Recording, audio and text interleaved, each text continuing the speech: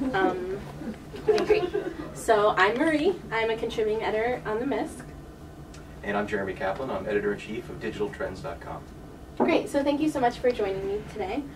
So we just have a few quick questions for you. Just trying to get to know you a little better. Lay it on me. Great. So what's the weirdest story you've ever worked on? The weirdest story I've ever worked on.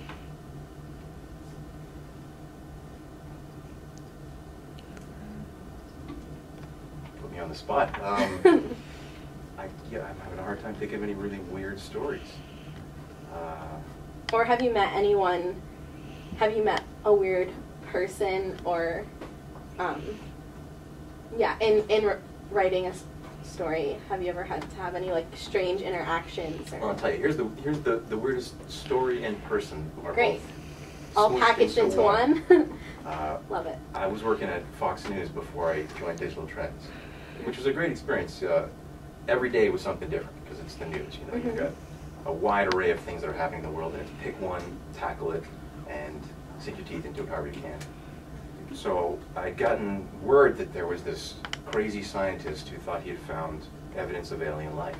I was the science and technology editor. I have to go get that story. So I called the guy up, and I interviewed him, and he was every bit as crazy as you might think he would be. So I kind of ran with the story because it was crazy and interesting. Yeah. And got a little bit of blowback for interviewing a crazy guy. So what kind of angle did you take on it? Or did he just speak for himself? I made it a serious story because I called up some NASA scientists and said, what do you make of what this guy's saying? And they were like, well, if it's true, it's crazy. That's crazy. So that kind of legitimized things, so we sort of ran with it. Wow. It was a good story. That sounds awesome. Trying to get some buzz, which is kind of what you're trying to do. Yeah. So, if you could interview anyone, who would you interview? Anyone at all. I mean, I guess meeting that crazy scientist really sets the bar pretty high. So think carefully. I don't know if I would go back there. Well, I'm in the technology arena, so I'd have to stay there. And Bill Gates is a great figure. You know, you got to go for one of the top guys. Yeah. What's nice about him is he seems like a really interesting, engaging, and fun guy, as well as being astoundingly dorky. Right. I imagine if you met him, he'd be astoundingly dorky, but I bet he also have a lot of really fascinating things to say. The organization that he works with now, the Gates Foundation, they do all sorts of fantastic work. They work on malaria research and whatnot, and just learning where he thinks things are going to be in the future, I think that'd be pretty interesting. Yeah, so I guess you just touched on that a little bit, but to follow up, what would you really want to know about? What would be like one question? If you could only ask him one question, what would you ask him? Well, I'd ask him where we're going to be in 10 years. I mean, this is a guy that basically built the technology world that we live in today.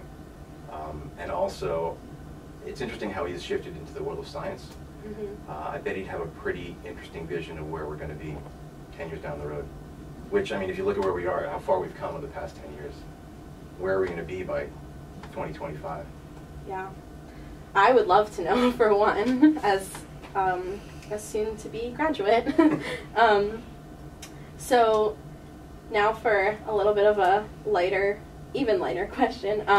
Do you have a favorite punctuation mark? I live for the semicolon. Oh. Misused, abused, and so useful. Wow. What do you think about what Vonnegut has to say about the semicolon? No, you didn't.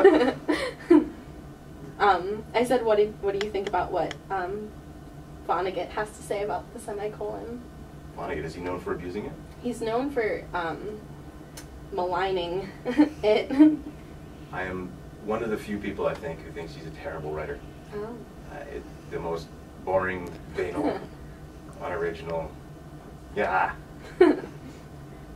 Okay, so moving along into the realm of social media, do you have a favorite Twitter personality or Twitter account?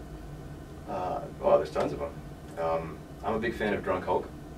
Drunk Hulk Smash when he's drunk. It's consistently makes me chuckle. Good stuff. And how do you think Vassar has changed since you've graduated? Well, it's changed dramatically. I mean, I graduated in '96.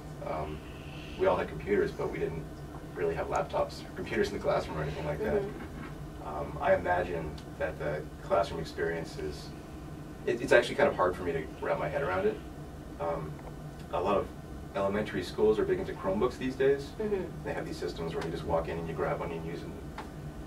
That's pretty transformative, but it's kind of hard to even conceive of how classroom experience has changed just in the short period of time since I was in school. Yeah, some professors are really strict about no laptops, and some are fine with it. And then sometimes you have those interactive whiteboards, smart boards, which are kind of silly, but yeah, it really throws some older professors as well. Okay, so now we're going to do our headline challenge. So I'm going to read you a prompt, and you're going to have a few seconds. No ticking clock? No. No ticking clock. Just go for it. All right, I'll do my best. Yeah, just go for it. Throughout their time with their respective sports, these athletes have come to develop their own habits and rituals before competition to help get them in the right mindset to win. These rituals include foregoing showers, drinking mass quantities of energy drinks and diet sodas, and braiding elaborate hairdos. So that was a story that ran in sports a couple weeks ago. So if you had to write a headline for it. A headline for that For that article. Tough one because I'm such a geek that I'm not very much of a sports guy.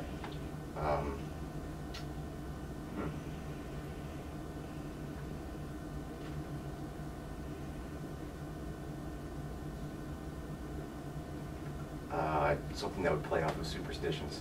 I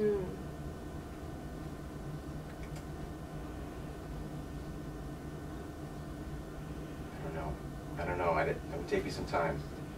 That's fair enough. We won't press you too hard on that one. The most important part of a story is the headline. You can't just bang it out right here. Yep, that's fair enough. Okay, well, thank you so much. I really appreciate it. Sure. Thank you.